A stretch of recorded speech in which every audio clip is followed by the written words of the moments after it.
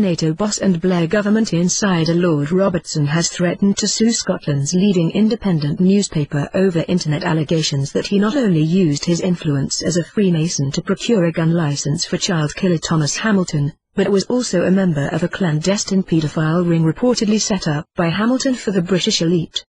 On the 13th of March 1996, Hamilton, armed with 4 handguns, opened fire on a junior school class, killing 16 children and 1 teacher before turning the gun on himself, shattering forever the idyllic 13th-century Scottish town of Dunblane.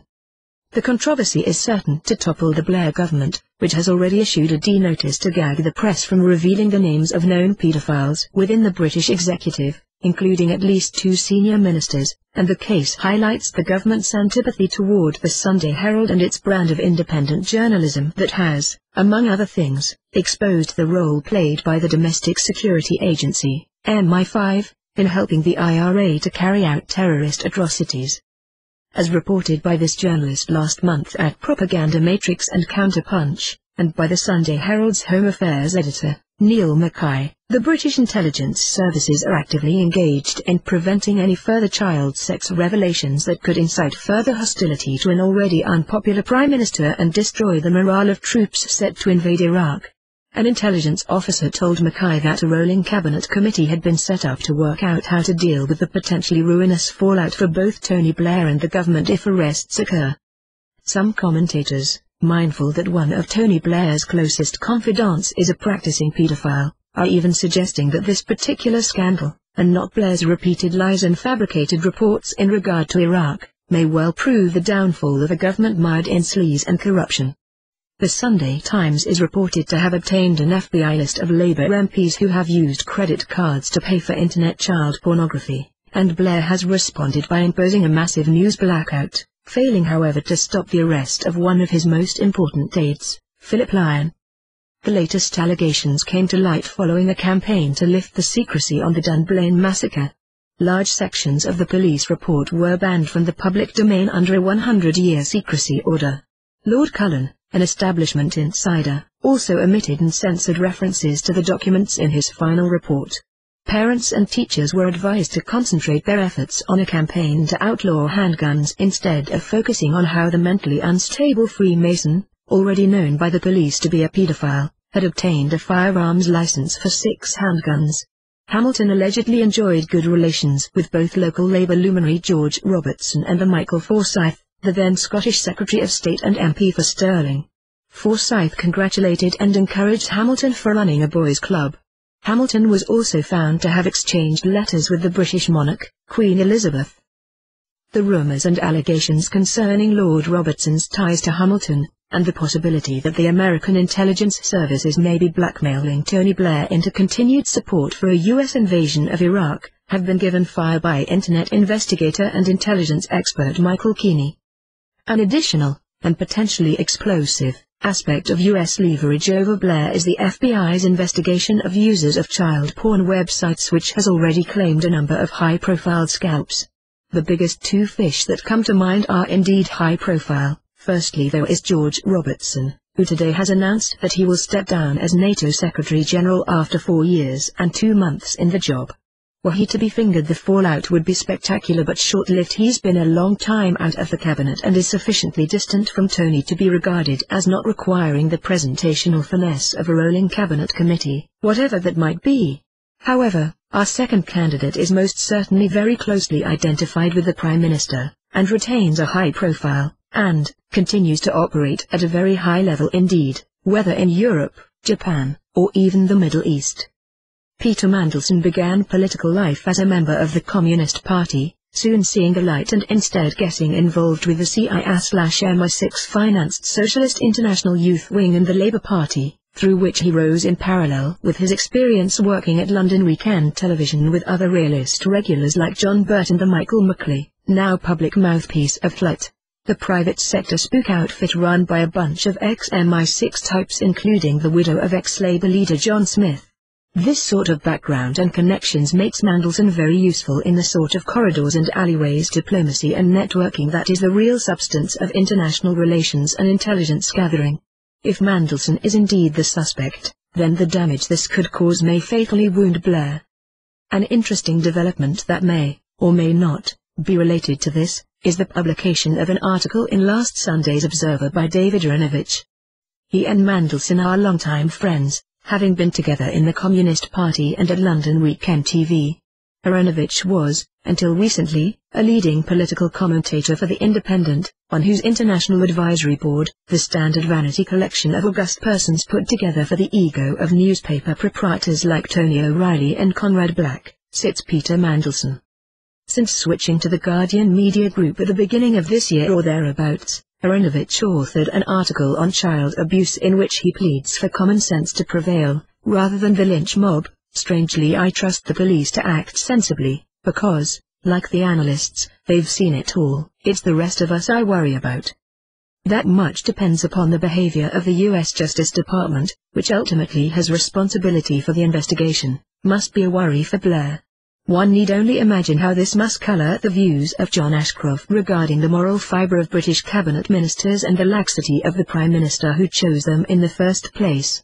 How easy would it be for the suspect to be named in a story that miraculously surfaced outside of the UK, thereby circumventing the D-notice and leading potentially to a rerun of the Spycatcher fiasco of 1987. Whoever is on the suspects list, we can see that already this rolling cabinet committee is busy leaking stories that serve at least to delay the shock of the inevitable, eventual revelation, buying valuable time if nothing else. Thus you can depend on The Guardian to save the day for Tony. And here's some helpful tip-offs courtesy of MI6 that help to distract from what's really going on, whilst bolstering the reputation for integrity and financial propriety that has marked Blair's dealings with businesspeople like Bernie Ecclestone, Richard Desmond, Lakshmi Mittal, etc. I have come to the considered conclusion, says a correspondent of Keeney, William Paul Freeman, that the events surrounding the Dunblane massacre, and the subsequent submissions to the Cullen inquiry that have been put under to 100 years of secrecy, far outweigh in political significance issues such as our opposition to the EU, and what it entails.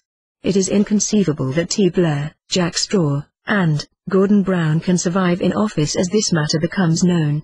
It totally undermines the Labour government, and could easily be a case of the Queen feeling she has to use reserve powers to call an emergency general election. Such would be the loss of confidence.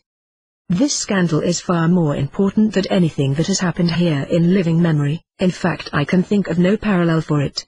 It certainly pisses all over anything that happened to Kennedy or was done by Nixon. I am surprised, given the gravity of this matter, that an attempt has yet to be made on his life, for surely we are dealing with desperate people here.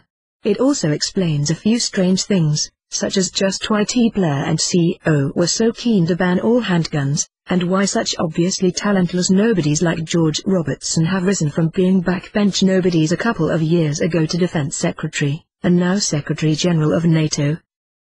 Now wherein this is there a national security risk so great, that documents part of the public inquiry are now state secrets to be held for 100 years? Funny kind of public inquiry. Why, when Thomas Hamilton's application for a gun license was turned down, due to him being regarded as a man of unsound character, and him being the object of several paedophilia investigations, did his MP, our friend George Robertson, now Lord Robertson, Secretary General of NATO, write him a glowing character reference, and personally see to it that his application was successful, when he knew the grounds for the original refusal were because he was suspected of procuring boys for sexual services? Or take a certain boat seized on Loch Ness, Loch Lomond, by the Strathclyde police. It is a very rare thing for assets to be seized in the UK, as there are no asset forfeiture laws. When it does happen, there is normally a trial at least, with things only being seized if they are proven to be bought with money proven to be consequence of a proven crime. Even then, they are sold by public auction. How come, then, was this very valuable boat sold for the tiny sum of number 5,000, without an auction, to none other than our friend Thomas Hamilton, a man of no financial means whatsoever, nor a sailor, nor lived anywhere near any open water? Why did not the boat's owners complain about having their property stolen from them in this manner? I can only conclude because it was being used for some very serious criminal activity, and those on board were merely glad to escape prosecution. Also, it seems rather odd in such circumstances that not only were the owners happy to avoid prosecution enough to lose a valuable boat, but that the Strathclyde police were not willing to prosecute. And yet, after these improbable events, it wound up in none other than our friend Hamilton's hands. Could he have been a blackmailer as well as a paedophile? But the main thing is what might explain sections of the public inquiry are now under the 100-year rule. There are only 3 levels of secrecy in the UK for state secrets: the 30-year rule, the 80-year rule and the 100-year rule. Normal secrets, like cabinet discussions, government papers, espionage, all that, are under the 30-year rule. Only a very small number of things ever reached the 80-year rule, particularly events in the Sudan with Kitchener in 1902, where it seems that an act of genocide was committed, and some things that happened 1914-1918, as well as things like potential peace negotiations in 1941, and just about everything to do with the IRA. After all, people are still alive after 30 years, come under the 80-year rule. Of them, the darkest of state secrets, when the events of '02 were getting a bit close to their limit for comfort, a further class of secrets was created to last 100 years, and tiny number of things were put in it, for example Kitchener in '02, some World War I things. But none of these things can be said to apply to Dunblane. That was a case of a common criminal, and sexual pervert committing some fairly ordinary murders, of a kind that happen from time to time. Even if a backbench Labour MP was implicated, or may have been involved in a large paedophile ring in Scotland, that is not a matter of vital national importance. You have a prosecution, there is a bit of a scandal, everyone is disgusted and one MP goes to prison.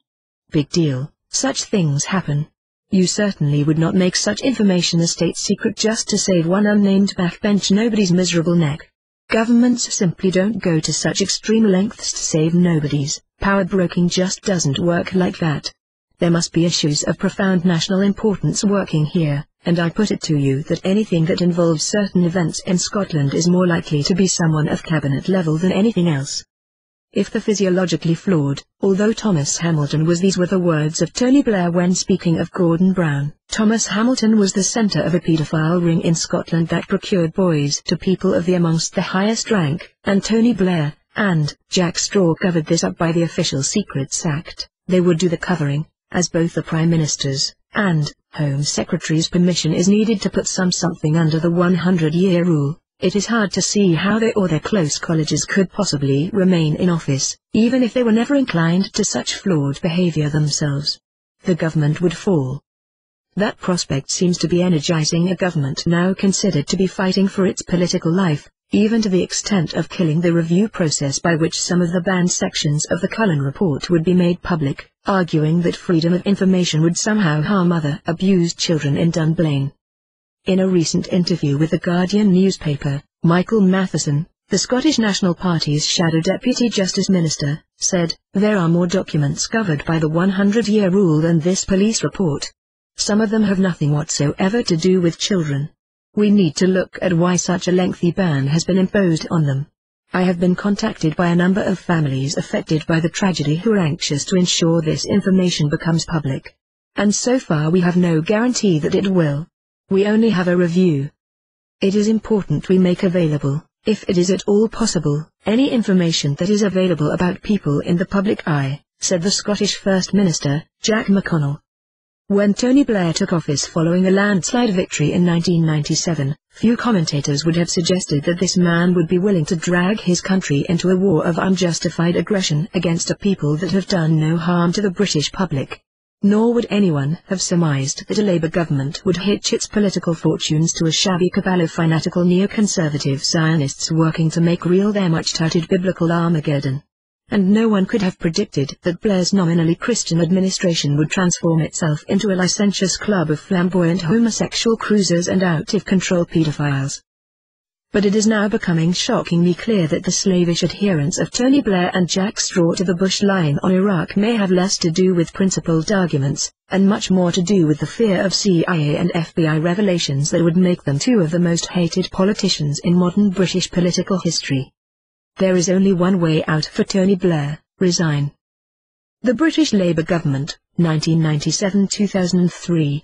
Rest in peace.